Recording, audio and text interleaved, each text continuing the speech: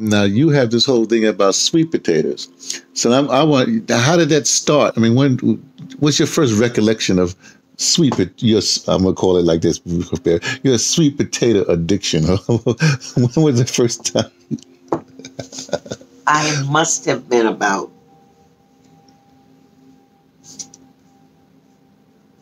5 or 6 years old when I was fixing a meal.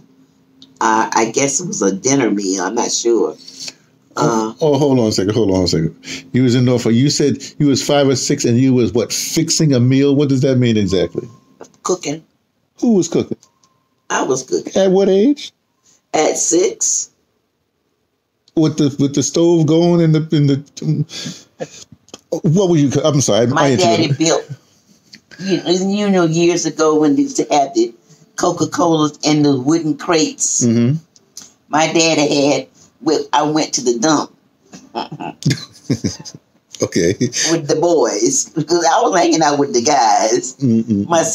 My little sister, was hanging out with the girls, being a lady. I call it being a sissy, because I didn't want to be called a sissy. Because I think the guys had more things to do. They had activity, you know. They played football, going to the dump. And I went to the dump and bought back one of these containers. And I told Dad the reason I bought it home. I said, so I can stand on it. Because when I'm hanging out the clothes and things, I'm too short when we put the sheets on the line. Oh, now this is the early Coca-Cola. In other words, this was made out of wood, not plastic. Made out of wood. Oh, okay. My daddy said, sister, I can help you with that. So he took the nails or whatever was holding it together and took the hammer and knocked them down into the wood so you wouldn't feel it. He had some paint and he painted my little crate. So when I would have to cook, wash clothes, hang clothes, do anything, I could always use my little box because that gave me some height. Mm-hmm. So one day my sister decided it was her time. She was going to hang out the clothes. No, do the laundry. The first thing Mother said to her, she said, Joyce, let me look at that clothesline. I said, Mother's going to get off her bed. She's not feeling well. Ain't going to go outdoors to look at the clothesline. I said, I have been doing something that's wrong. Evidently, I have never seen her come out there and check my laundry where it was hung. First of all, she said, Joyce, that was a good effort. I want those sheets to be taken down because they are not bright and clear. It's bright and clear. And she said, and while you're taking them down, the pillowcases can go along with them. It wouldn't look right to have these nice clean sheets and the dingy looking pillowcases on the same bed. Lucinda said, but that's the way it looked to me. She said, Joyce. And then my brother, who became Jehovah's Witness minister, always supported her whenever she said. If she said it was snowing, and everybody was saying, no, it's not snowing, Joyce. My brother would say, good Lord in heaven. That's what she said. And Mother said, and you're going to have to go down to Miss Floyd's cherry tree and bring me a switch. But she's not supposed to say that because that's taking the Lord's name in vain. Okay, before we get to taking Lord's name and beating on the switch and the rod and all the rest of that stuff, let me go back. Was Joyce older than you or younger than you? Younger. So if you was 5 or 6, 2 years younger. Well, what was she doing trying to hang up some? Well, who washed the clothes? I washed the clothes. So I'm confused now. So when she hung up the clothes, if they were dingy, that was because you didn't wash it right. You didn't make it. What happened when when she washed the things, evidently she didn't rinse it to get the soap or something else out of it. So therefore, I guess didn't have that sparkling effect. Okay, like a. So she took it down, crying. Oh, she was crying. And mother says, "You keep back that noise out there. I'm gonna give you something to cry for." What did my brother say? The Lord in heaven. That's what she was doing. Mother. She's trying to say she's sorry. And that broke my heart. I said, she's going to get a whipping just because she didn't hang the clothes out the way that I did. I thought mother was talking about the clothes just were not hung out in a certain manner. Mm-hmm. The way I would have been putting them out there. So, but she didn't say that. She just said the clothes were not bright and sparkling and they looked soggy to her. Oh, okay. Well, well, you know what, brother? It was almost time for us to get ready to go to school because we had our breakfast and everything. I thought maybe if I didn't go to school that day, I could do the laundry over, hang it up, and when little sister would come home from school, they'd be nice and dry, clean. But no one told me I could stay home that day. That was cutting school. But mother just thought that maybe, I guess, I had brought a note home or something that's saying school would not be in session today, teachers' work day or something like that. Mother didn't ever question the reason I was home to me, but not little brother. Little brother had opened his mouth and praised her while we were having a meal or something. Little sister, I want you to know, girl, when you didn't go to school today, all Miss Bell, the principal, had all of us to come into the auditorium, and Miss Keelan, the 7th grade teacher, did a special poem. And Mrs. Bunch, the 5th grade teacher, did a special song. And it was saying, she did Danny Boy. She did one about a boy. Yeah. Danny Boy, the pipes. Mm-hmm. I'll call him. India Johnson was a music teacher. And she said when Miss Johnson started playing, dun, dun, dun, dun, dun, dun, dun, dun, dun, dun, dun, dun, dun, she said Nanny came out. Nanny was one of the 7th grade children. Nanny could dance to anything. She could dance to 3 Blind Mice and make it a production number. So now they're saying all this at the breakfast at the table. Daddy said, why didn't you tell me we're gonna have a special program at school? I could have put in for a day of leave. Mother said, I know you wouldn't. I didn't know she was not in school. I should have known she was doing too much around here. So your brother ratted you out. But this happened because everybody was at the dinner table, like we used to do when everybody's at one table, and so you just talk about what's your day. Uh-huh. So he didn't really he did rat you out, and that was a time for Daddy to always compliment us. Or if he had some words of wisdom he had overheard it when he was working, or we may have had a question. How is it that when Reverend E.L. Harris, the minister there in the community, would say something to us, what do you really mean, Daddy? And Daddy would go along with his eating to explain to us. That is when the first time I'd heard anyone say, if you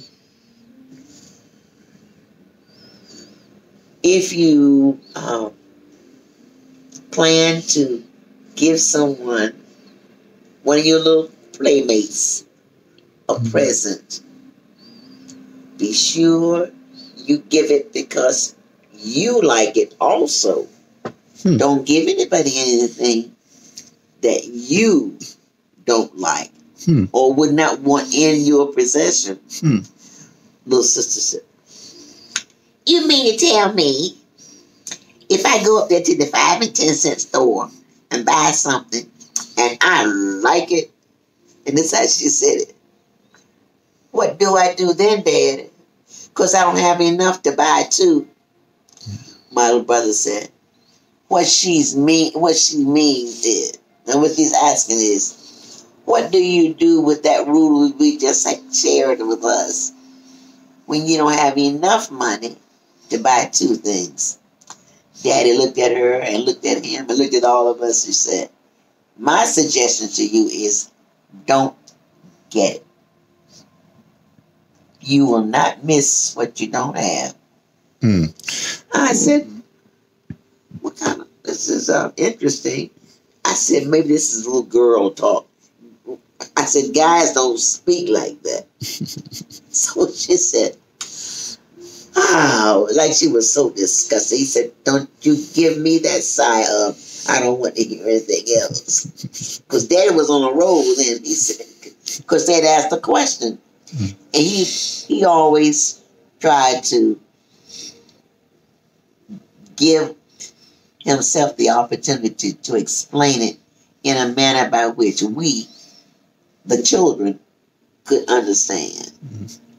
So I said, I'll be so glad when this dinner is over so I can clear these dishes from the table and get up there with my box and wash these dishes. Well, let's go back to the box. Now, you said before, you got the box because that's where you can be at the sink, but you can cook. I'm asking you, at 5 or 6 years old, what was you cooking? That's what I want to know. Okay, what would you like to have for dinner? I would like some fish. Some fish. And some mashed potato. Mashed potatoes. And some greens. And some what kind of greens? I won't do collard greens. No collard greens. I'll just take some green beans. Green beans. Yeah, string beans. String beans. Yes. Okay. What kind of bread would you want? Ooh, I'll take some rye bread. You got rye bread? I don't want that Wonder Bread thing. I don't want the white bread. I don't think we had it at Wonder Bread. I don't remember that. Well, it was something that I could cook. Oh, you want to make the bread? Oh, okay. Now just give me some cornbread then. Cornbread. You want cornbread with some flavoring and vanilla flavoring? No, I don't want vanilla flavor. It's too sweet for me. Okay. Well, that's what you would have gotten when I was fixing it. Because I thought it tastes good. You put vanilla in the cornbread? Yeah. Well, I'm sorry. Did you put egg in your cornbread? Okay, go back to the thing. So you're telling me that you actually cooked the fire was on. You put some oil in the pan. Would you put some lard in the pan? What'd you use? No, we used it. Was Crisco. Okay, that's Crisco. Okay. Yeah, okay. So the pan, the grease of the Crisco was getting hot, and then you had the fish. Now, you didn't clean the fish. Somebody else cleaned the fish for you. No, I think the fish man. The fish man going in the neighborhood. Oh, yeah. And you had to go out there and put your order in. And I did that, but I would tell them, when you clean my fish, can you cut the head off? And the tail off. He said, and what else you want me to take off? I said, all the little things that's sticking out, the little fins. He said, okay, lady. They would clean it. This is nice. And they had this newspaper. They would wrap the fish in after they clean it. Surely. But I didn't think that was the right thing to do. No? What did I do? Bring a pan from the house out there. Everybody out there waiting in their hands, waiting to get their little fish that's been cleaned and wrapped up in the newspaper. And he see me. He said, come on. I know how you want yours. Heads off and tails off. And I said, yes, sir. That's the kind my daddy likes the most of all. Okay, so you would cook this fish. Now, what about the green? How would you make the string beans? Now that's another story in the Naked City. One of the neighbors 2 doors down decided she was going to come over there and fix the vegetables. So when I got out of school and got home, was cooking dinner, I wouldn't have to go through that of doing the vegetables. Preparing, do it. But she didn't know what I had planned to cook. I was going to just, we had some greens I had fixed the day before. We had enough for a supper next day. That's what I was going to just warm that over. Yeah, leftovers, yeah. But when I got home, Mrs. Elizabeth told me, Mother told me what Mrs. Elizabeth had done. And she said, right there on the stove, and one thing you got to do is put it in the bowl and get your spoon. Okay, so let's go back. I'm still trying to figure out how do you start with the sweet potato thing? She said, only thing I don't have, I didn't fix, was another vegetable. And I thought in my mind, another vegetable must be another kind of sweet white potato that she was talking about. She was talking about a sweet potato. She had on the table, she sat there, helped me put all the food on the table. And I was putting the plates on the table and the silverware and everything. Then she said, I'm going on there and got to go home and get me a meal, fix me a meal too. My brother, who's next to me, a year younger, said to me, is there any kind of way you can fix those greens would take that water out? It didn't say liquid or in a broth or anything. That water out. I said, but that's not nice. I said, fella, if we do that, Mrs. Elizabeth could come back here to see if we've enjoyed the dinner and her part in it. I said, that would ship so that we're not thankful. So my brother, who became the preacher, said, I tell you what I'll do. I'm going to get to the door and peep. If I see Mrs. Elizabeth goes in and slam, she always slammed the door. She didn't ever close it. Just boom. He said, she's in. And the one, my little sister, the sissy one, said to me, how are you planning to get that water out of that bowl, out of that pot? I said, I don't know. My brother said, the one next to me said, you could use that box that you stand on when you put the clothes out. I said, that's it. So my brother, who became the preacher, said it was safe for me to go there and get that water out. Brother, that was the first time that I'd ever witnessed using a cup that you use for coffee as a way of getting that water out from around those collard greens. And I had to cut them up. She just took them out from the pot, the leaves or whatever, how they were, and put them in that bowl. And how do you do that? I said, I don't want to do that. I don't know how to work with that. But I was not allowed at that age to use the sharp butcher's knife, because that's dangerous. But since my brother was on detail for watching to see if Mrs. Elizabeth was coming back over there, I guess to see if we enjoyed the meal, he said to me, stop. I said, why stop? Mrs. Elizabeth is on her way back over here. What are we going to say to her? I said, we're going to say what? What have we been taught? I said, thank you. Mrs. Elizabeth, are you cheering and enjoying your meal? And everybody said, thank you. It's like it was a concert. She said, I'm so glad, because I was worried to death. And she said, I got to get back now because I don't want my food to burn.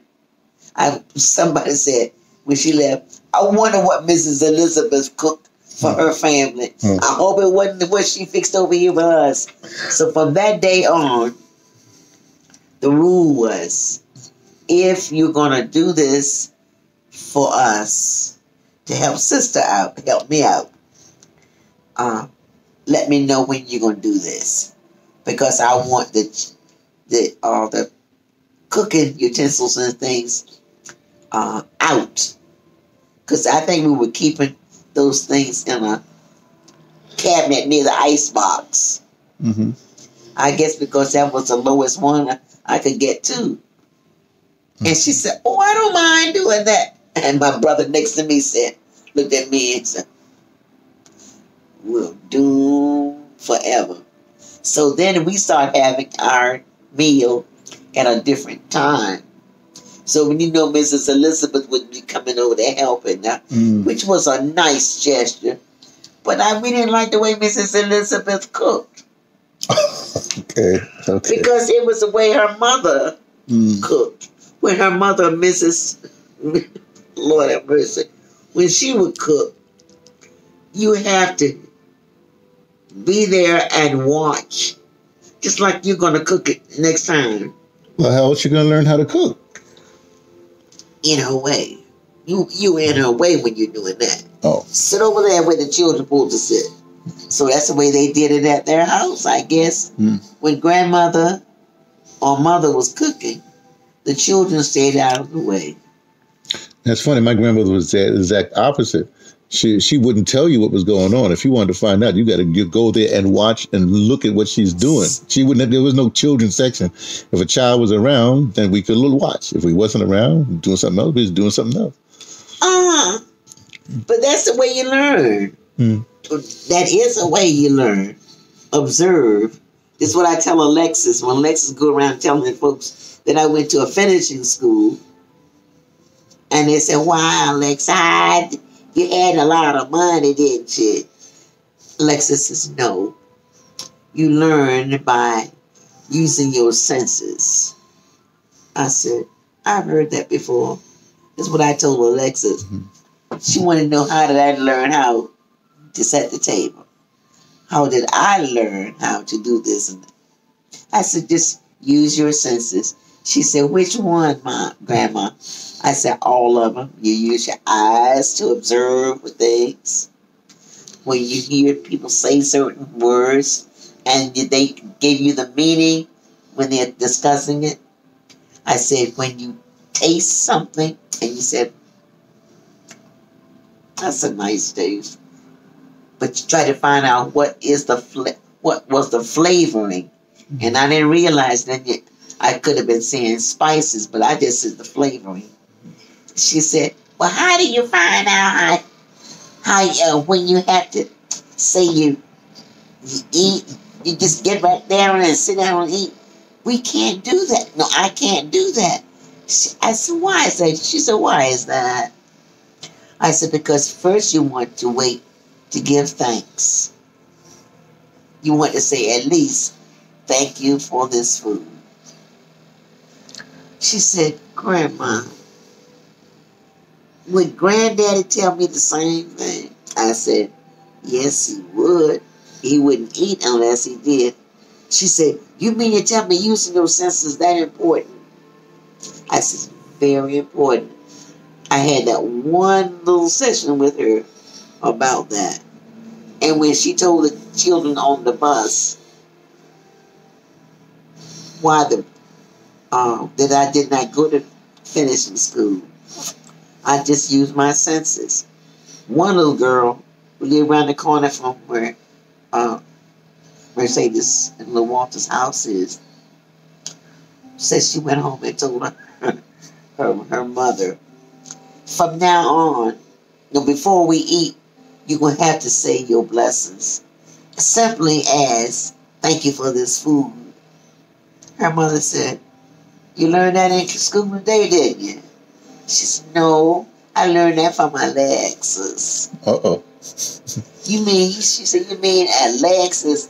She said, Alexis, they both say.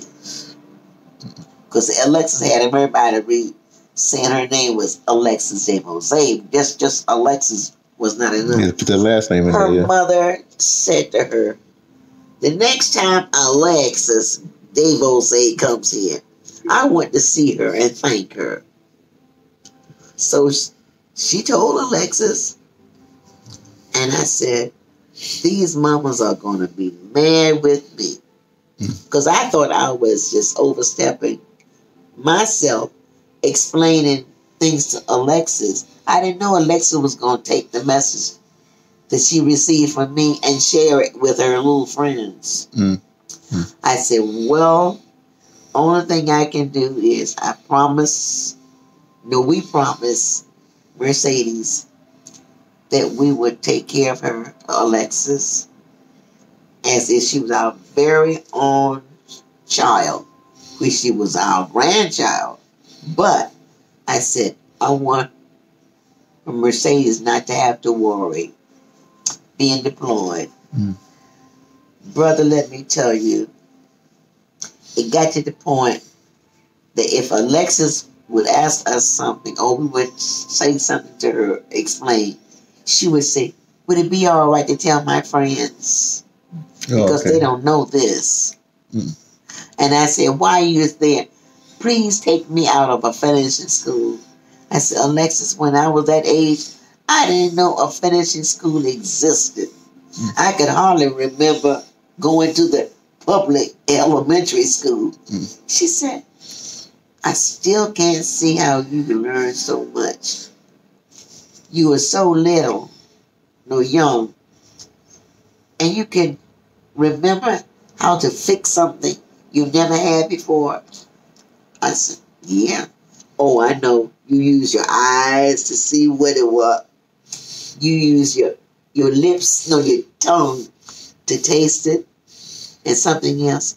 She said, but how could you do that when you're cooking?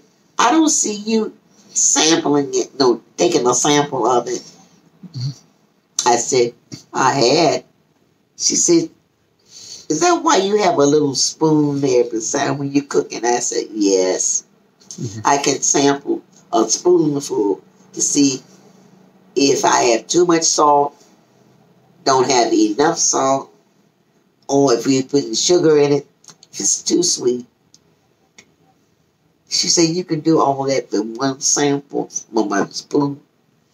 Just a teaspoon. I said, a little spoon. Well, I'm still trying to figure out about the sweet potato situation in you. Miss Floyd, not Miss Floyd, Miss Elizabeth decided that day they were going to have, Grandma, her mother, was going to make some sweet potato jacks. I didn't know how to make a sweet potato jack. I don't think I'd ever had a sweet potato jack. And I've never heard of a sweet potato jack. Nothing but a pie folded over with the crust. Oh, okay. It's like pie crust and putting the filling inside. Like a souffle of sweet potato pie. Okay, yeah. Yeah, flew to the edges. And Mrs. Smith put hers in a whole lot of oil. Fried hers. But I knew that was too much oil to myself. No one told me, but I just thought it's too much oil for the little children, my sisters and brothers. Now, you was thinking this, you was like 6 years old. 5, 6. 6 years old. Okay. Mrs. Smith bought us some jacks, sweet potato jacks, for our dessert. And I said, ooh, that looks good enough to eat. Wrong thing to have said. She said, honey, I bought an extra one. I said, I'm going to enjoy it at dinner time. You can eat this now. I said, no. Daddy would want us to enjoy it at the same time. Put the weight on my daddy. When Mrs. Smith left out the house, I looked at those jacks and I thought about the dinner table. I said, it's going to be a long time before Daddy gets off that bus coming from the shipyard. I think I'll just take me a bite.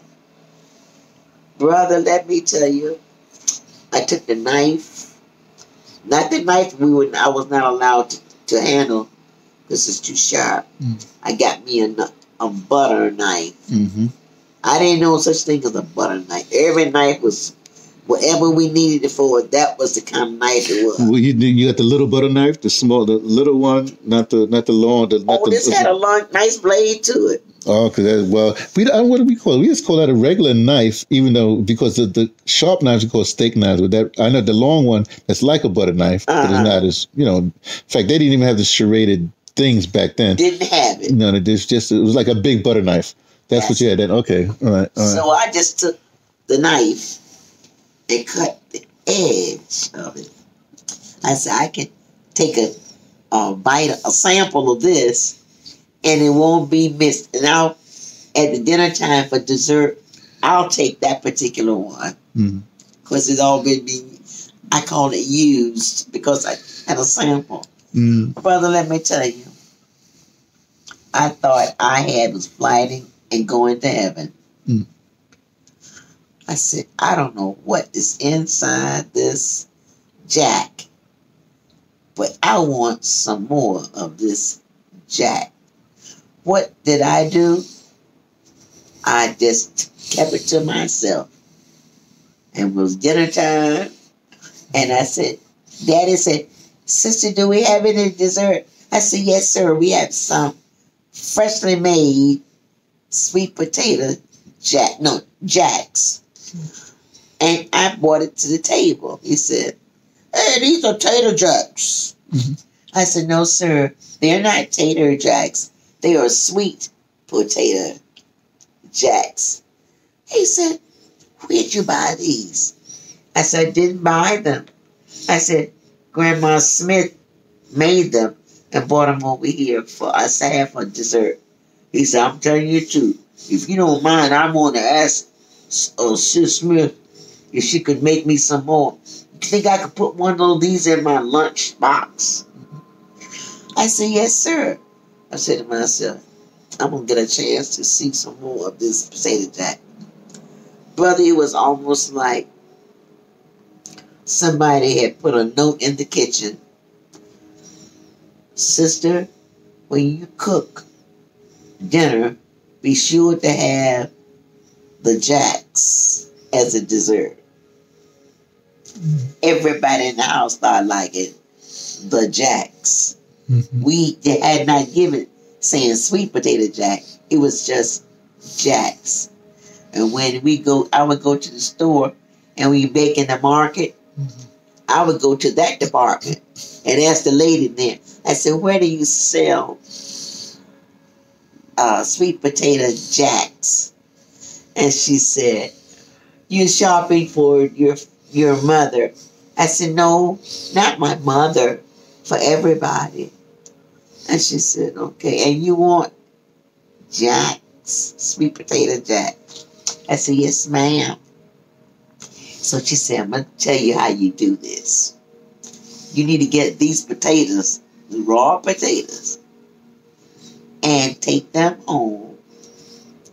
When you get home, when you want to cook them, you have to put them in some water or a sinker and wash them to get the dirt around them and on them. I said, Miss Smith didn't have that pot. Our jack didn't look like this. But she was telling me how you identify them in the store. But she said it was an orange potato, or wasn't it? I mean, it was the old-fashioned orange potato. Like yams. We call them yes. Yams. Okay. Brother, I watched that lady tell me what to do with those potatoes. I was ready to go get on the bus to go home because I wanted to try washing these dirty sweet potatoes. But she said, it depends on how you want to eat, enjoy them. You want them just baked, boiled, and you can put some margarine on them and some flavor, some cinnamon. Exactly. I said, what else? She said, enjoy. brother, I don't think that day my little grocery list became very, very limited. Because I figured in my own mind, the faster I get all these ingredients and things for this jack that I'm going to make when I get home, the faster I can get on that bus, and Mr. Spellman's bus would bring us back. I had no idea that there were other things that I was supposed to pick up. But only thing I knew I had were the ingredients for the jacks, how long let it cook and everything, and enjoy. So I got home. My mother said, "Did you get everything?" I said, "Yes, ma'am." She said, "What are you smiling about?" I said, "I have a surprise for dessert." She said, "What kind of surprise?" I said, It begins with sweet potato jack." That's not something how you tell somebody what you're gonna eat. It was just I was telling her what the surprise was gonna be, and she said, "I know it. Your daddy gonna like it, huh?" I said, "I hope daddy doesn't like it." And she said, "Have you cooked anything that he did not like?" I said, "No, because he always says at the table how much he enjoyed the supper. And especially he would say, and I especially like the way you did those and you this." So she said, "Well, I hope I get in the habit, get well enough so I can get at that table and say that." I said, "Mother, you can say that from where you are, right here in the living room." I didn't know that when you're sick like that, you don't have the energy to do all of that. You fix a meal that is fast, fulfilling, and somebody who can cook it. So I said, from then on, Daddy would say, "We gonna have sweet potatoes tonight." I said, "Yes, sir." Another time we would have a meal, and Daddy said, "Sister, this," he would so use the expression, "you outdid yourself." You're outdoing yourself. That means it's really good. See, it was a while before I understood that expression, because I thought that was a negative thing, outdoing yourself. He meant I was going beyond the call of duty. Brother, let me tell you, I got to the point I would eat cooked sweet potatoes, raw sweet potatoes, baked sweet potatoes, any way that I could learn how to cook a sweet potato, we had it.